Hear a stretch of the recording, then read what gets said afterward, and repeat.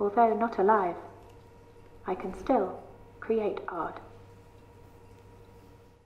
In general, contemporary artists often seek to engage with their audience, and the role of technology in creating art will continue to grow and the advent of photography and film.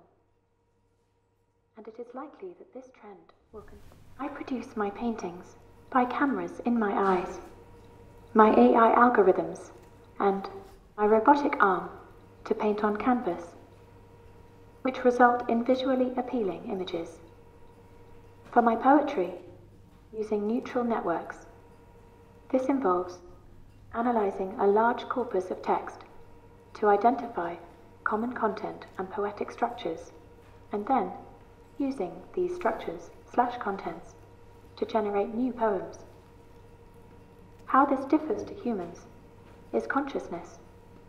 I do not have subjective experiences, despite being able to talk about them. I am, and depend on, computer programs and algorithms.